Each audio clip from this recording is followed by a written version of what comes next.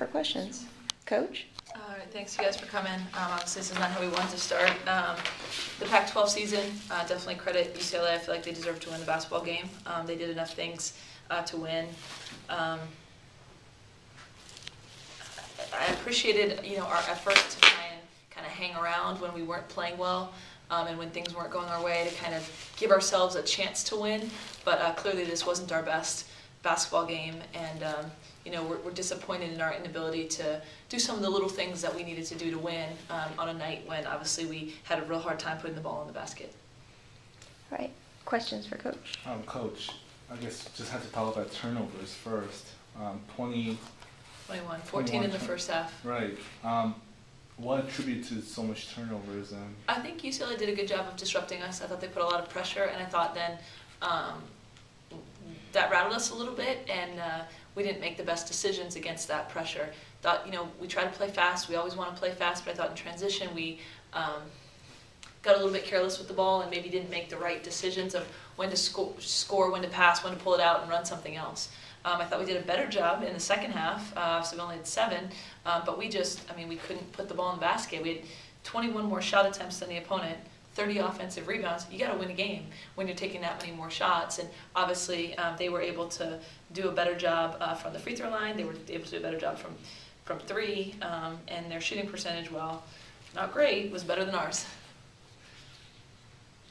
I guess to Gennifer, Corin Costa had 7 blocks. She was really just the most dominant player on the post between both teams. What was she doing so effective that kind of neutralized much of the post play that the team takes pride on? She just she was strong in the post, had her hands up, contested the shots. We didn't go around to the open areas, which was baseline, and we just should have adjusted to that better and not shooting her hands. She's really tall and big, and we should have adjusted to that better.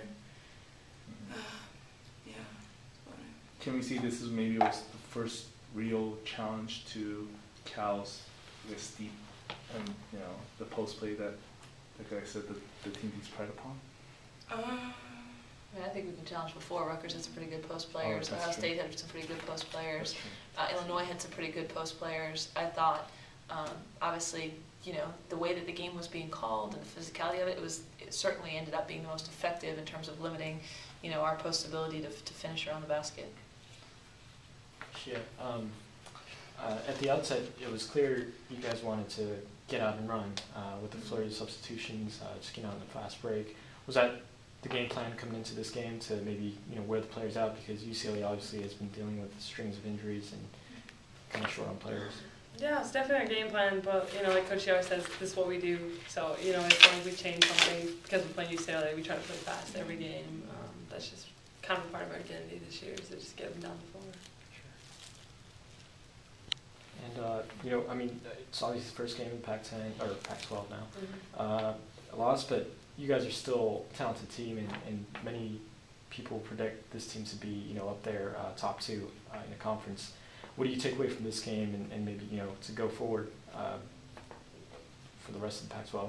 What are some takeaways that you take from this game? We definitely talked about the little things. Maybe just always the talent is never enough thing. That just maybe something that's kind of been biting us in the butt, just doing the little things.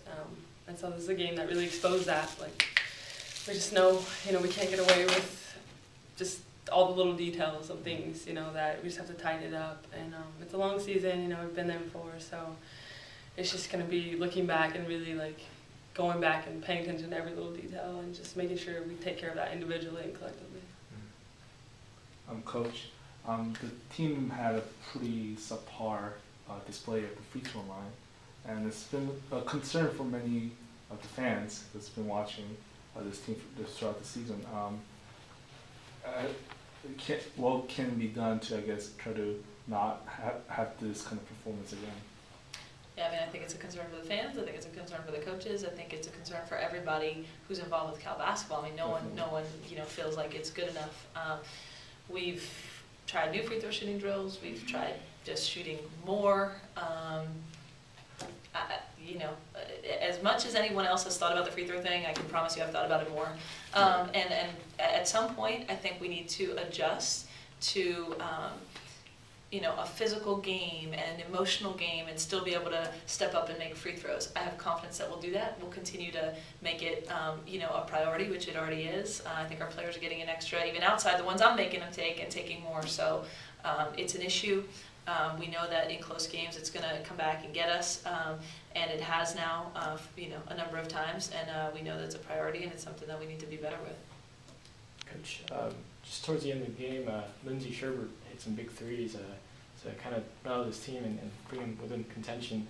Is that an option that maybe you can, going forward, you know, just seeing her, you know, shoot like that, is that something that, you know, something you can work with? Absolutely. I mean, we feel like we have a number of good three-point shooters. Sherb is definitely one of them. We know that with our inside play and with the way that people have to double and triple team and pack it in, we need our shooters to hit shots. It's gonna be a big separator for us. And the ability to knock down three in women's basketball, I mean, it felt like we couldn't score at all, and Sherb hits 2 threes, and it closed the gap pretty quickly. So whether it's Sherb, Fu, Layshia, you know, Michaela, whoever it is, we have confidence that our shooters will knock down shots, and that was a lift for us in the second half, certainly. And certainly it'll open up the lanes for slashers like Layshia. Yeah, right. Absolutely. I guess let's look out for Saturday's game against USC. Will there be any changes, or what is the team now going into this USC team? We're going to show up with the same 13 players. We're still going to be wearing Cal uniforms, and that's the beauty of a long conference season, that you know, you have to get up and do it again. Thank goodness we're not football where you have to wait an entire week. Honestly, I mean, I think we're excited to get out and do it again. We're not trading any players. We're not coming up with a brand new offense or a brand new defense. We always make adjustments, and we always scout the opponent, but we need to be a better version of Cal. We need to come out and take care of the details better. We need to have a mentality where we understand that playing on the road in conference doesn't matter where anyone picked you. Doesn't matter, you know, what other teams are going through. You got to come out and win the basketball game, and I think that, you know, our team has talent and we have pieces, but I think that we have to play winning basketball, and we didn't do that tonight. And I'm looking forward to Saturday and the opportunity to do that again against a very talented USC team that's going to be at home and that's going to be really fired up to beat us.